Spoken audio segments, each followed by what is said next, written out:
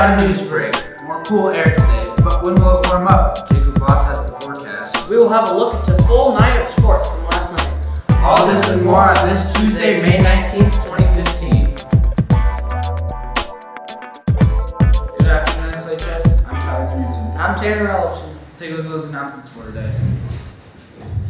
There will be a short meeting in the Sammy Center during advisory time tomorrow for all students planning to play football in the fall.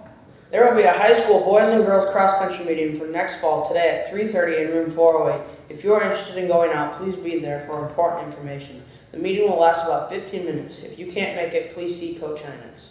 The Student Council will be selling ice cream the next 3 days during lunch to raise money to send Abby Wilson to her beauty pageant. This is after the Starlet send-off dance to raise money for her was canceled last week. The final FCA meeting of the year will be tonight at 8:30 p.m. in Mr. Schmidt's room. There will be cake, and we will send off the seniors.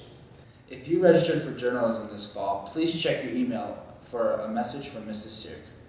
And now we bring Jacob Voss back in with us for the weather. How are you doing today, Jacob? Good. Still kind of cold from last night. It was pretty chilly. It was pretty chilly last night. We had a record low temperature this morning actually, and last night actually. So yeah, pretty cold out there. Yeah. We're continuing with that a little bit today. I'm going to bring my long johns back out just to get to my car this morning. I had to scrape off the windshield, had to scoop the driveway.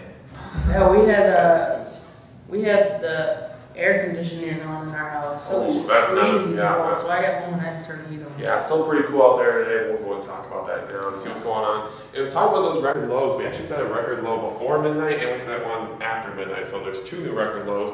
The previous record low was 36 degrees in 2002. We hit 35 this morning. Take a look at tonight and tomorrow morning. Some isolated showers going to be possible. The system's mainly going to be to our south, but maybe just a couple isolated storms moving up into our area tonight into tomorrow morning, but otherwise not a big deal. Looking at what to expect this afternoon, 55 degrees there at 4 o'clock. Increasing clouds throughout the afternoon tonight, and that's going to bring in that rain for tonight. With northeast winds 5-10 miles an hour, high 55 degrees today. With those north winds, not quite as bad as yesterday, but still 10 to 20 miles an hour out there. And as we take a look at the 7-day forecast, you do see we're warming up for Thursday and Friday, 72 and 73 degrees there. Cooling down just a little bit for the weekend. More storm chances every day for your Memorial Day weekend. So we'll continue to watch that. The best chance looks to be on Sunday. But for now, back to you guys. Now we'll toss it on over to Tanner with sports. The JV varsity boys soccer teams were down in Western Christian last night, and the cold evening would begin with a 5-2 loss for the JV team. The varsity team would keep the game scoreless in the first half, but Western would put 3 up in the second half. SLPO's only goal came on a PK, and they fell last night 3-1. Tonight, a senior night at home versus MLC Floyd Valley. And it was senior night last night at home for the girls soccer team taking on Western Christian.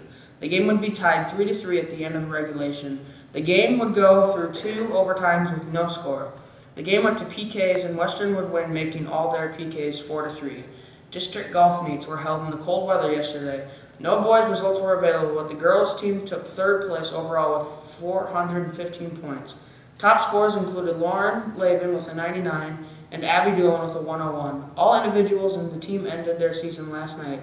That is a look at your sports. Back to you, Tyler.